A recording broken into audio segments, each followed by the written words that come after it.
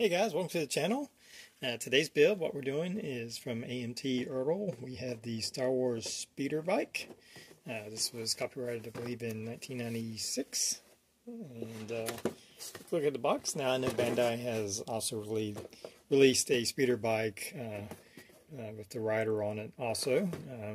Got this kit for a good price on eBay. So I've already opened it up and kind of removed the parts from the plastic.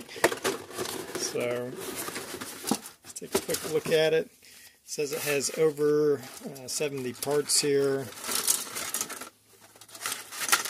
You have, of course, the speeder trooper, I guess, speeder bike trooper, and pretty basic. And it's like his arms are a couple of parts, and then his body's a couple of parts. So pretty straightforward. I'm sure we'll be dealing with the seam lines that we'll have once we put him all together and then painting him up. And then the bike, it looks like we have two runners of parts. We have, of course, the main body here and the various different parts that make up the speeder bike. Pretty straightforward. Looks like we get a clear display stand. Won't be using that. We'll make our own. So maybe using the holder there. This depends on how it all holds it together. Instructions look pretty, it's your basic instructions, pretty straightforward on that.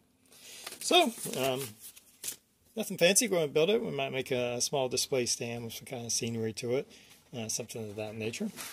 So, let's just get started. Alright, just working on getting it all assembled here. As you can see, I got a lot of the, kind of the main body, I guess, put together. A lot of seam work.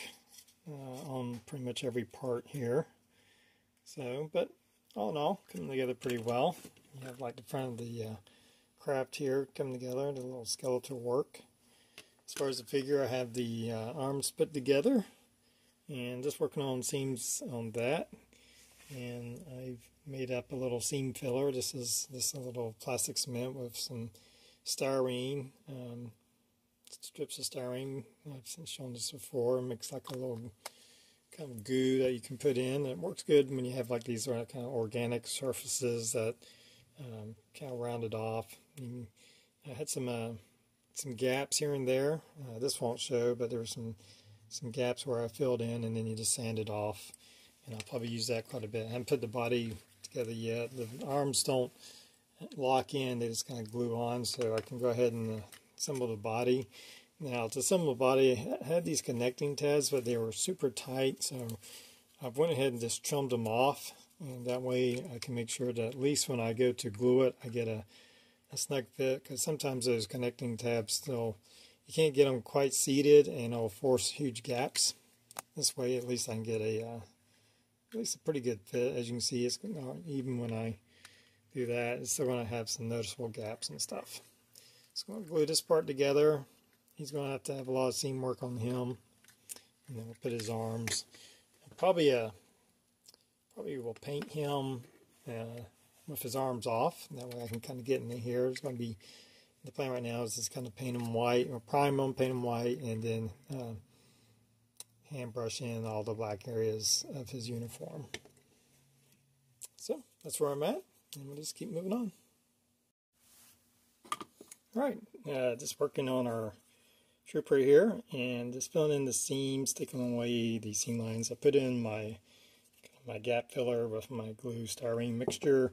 I let that set, and then I've been just taking some sanding sticks, some files, and even my little X-Acto saw blade here to get away or take away the seam lines. There was also some mold lines that ran kind of back across his leg in different places. A lot of work on his helmet, smoothing that out around the shoulders. But I've also been going back and trying to, with the saw and the files, to rescribe in some hard lines. His little pack right here. One thing about this is it's kind of a soft, it's all molded one piece, so some of the pieces kind of blending together. So just like these little packs come down here, taking my little saw blade here, and was just cutting it to give it kind of more of a hard edge, that it actually is a separate piece, because it kind of just blends in. And that's true with a lot of things.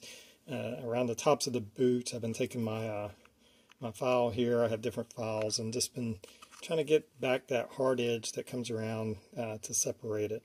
We'll prime over it. They'll kind of expose what seam lines still show. Right now it's kind of hard to tell. It does, you can still see it, but I don't really feel it. So once I put primer on there, I'll see what work I still need to do to it. And the same kind of this. You can still see it, but I don't really feel it too much. And primer will kind of bring that out. It'll either cover it up or show it. But like I said, just going back in, trying to rescribe in some hard lines, getting some separation as much as I can between some of his equipment and his armor to give it a more realistic look. Alright, just moving along here. You can tell I've put on a primer coat, and I just used some of this Vallejo Surface Primer, black surface primer. But then I went back and actually painted the framework here, and for that I did a kind of a black-gray color from Vallejo Model Air. And the reason I did that is black is seldom true black. Black fades quite quickly, and even if you look at Steeder models, it has kind of that gray tint. And we're going to be doing some other weathering to it, but I didn't want to start off with a pure black color. I want to kind of give that already kind of faded, a bit faded look. And so I think that was a good part for it. I don't know how well it's coming off on the video here. You can tell a little bit of difference. Obviously, we still have to paint this to brown. We're going to mask that off and paint that section. We still have parts to add that I'm leaving off for now because I think it'd be easier to paint them separately and then attach them later on after we paint the body and up front here. So just come along with that. I'm still working on the Trooper. He is just taking a lot of seam work. Nothing really to show. I just primed him over. Just trying to get the little seams and bits and pieces on him to make him look better. So we're just moving on to painting the body now. Alright, well here we are with the finished model. I know there is a big gap between where I last left off and the finished thing. We'll kind of walk you through it and tell you what I did. I did more building than video, obviously. So just start off with the finish of the speeder bike. Left off that black primer and went back in and painted different sections. Some sections I left off so I could paint it better.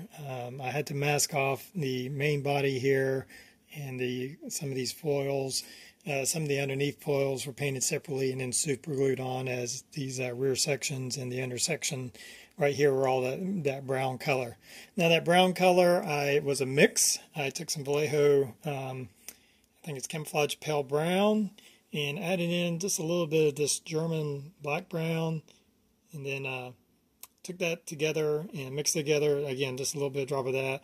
Put a little bit of thinner in there to kind of get it all flowing well until I kind of eyed the right color for it. I think the color turned out really well. Again, mixed of those two colors. So I got those painted up. I painted his little blanket or whatever back here. I think that was this kind of a beige color. Put a wash on that. I did a lot of dry brushing with some steel, Vallejo steel, once I got everything all painted up.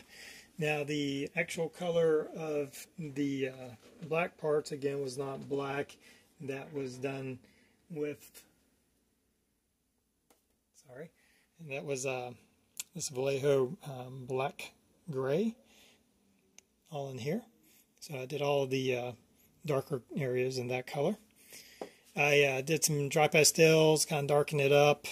And again, a lot of dry brushing just to kind of bring out the detail of it. I think the bike turned out really well. The bike itself, the speeder bike, is fairly nice. There's a lot of parts to it. It's not one of the more complex models from this era. The majority of the parts are the speeder bike. Now the Scout Trooper is a different story. Difficult time getting him. He's only a few parts. The body's 2 parts and the arms are 2 parts, so I guess 6 parts altogether. Seam that runs all the way down that takes a lot of attention. There's gaps that you have to fill in. Painting them, I just did a Rust-Oleum gloss white over the whole thing, and then I went in for the black and did some hand painting with this Model Master. This is a semi-gloss acrylic, and did all the black on there. I put on some satin coats over them to kind of protect them. I did a little bit of a very light gray wash, kind of hard to tell, but it fills in some of the details here. And a little bit of Tamio's weathering kits to dirty up his uniform. Not a whole lot. I didn't want to go too dark on his uniform. The obvious problem, as you can already see, is he's not seated very well. I had a difficult time getting him to hold his handlebars and getting his feet on there. I think when I put this part that his feet rest on, I put them up too high. I kind of glued them into what seemed the right position, but probably those should be lowered down. I probably should have test fitted that, but it is what it is at this point. So he stands off the seat a little bit. I waited to glue his arms on later because of the way he's grabbing the handlebars. He's not glued onto the bike. I can take him off. I almost contemplated just demoing the bike itself without him on it. But for what it is, I did the best I could to get him to look the way he does, to kind of get along with the bike. The display stand I really like. What I did with that is I took one of these wood plaques you get from your local hobby stores, added in some rocks. I first did a coarse surface here, and I did that with, it's called plaster of Paris. And you mix that, 2 parts of the plaster of Paris with 1 part water. And then from there I mixed in just some play sand and a little gravel I threw in there to give it some texture. And then kind of pasted it on there. It thickens up really quick. I think within 30 minutes it's pretty solid. So you can kind of work with it a little bit to shape it. I added in my rocks. Now the rocks were made using the plaster of Paris and these silicone molds. And I got this at my local hobby store. I think you can get them on Amazon or eBay and stuff of that nature. You just pour the plaster of Paris in there and hardens up, and it gives you these different rock shapes. And there's a lot of different types of molds for different types of rocks and sizes. So put the rocks on there with the plaster of Paris so they would be sealed in. Once that was all in, the wood is this actual wood. I had an old tree, dead tree that I cut down earlier this year. It was, I believe, a willow tree. So I kept some of the bark and let it dry out, and I just super glued that into place. Kind of give it that contrast, that woody look. The greenery was this hobby greenery, is light green coarse turf. And how I put it on is I just put bunches in there, and then I took some extra thin CA glue and just kind of dripped it over it, and it actually hardens into place. It's actually hard as a rock right there.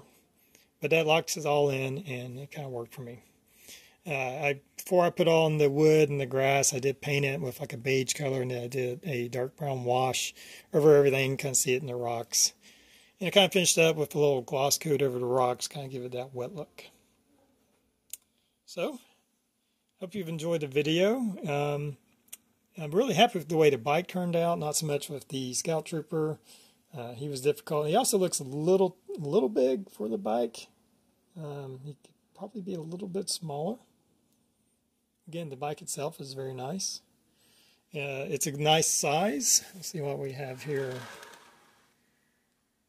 It's about over 13 inches long, and it's current with counting these, whatever these are, engine covers coming out the way they do.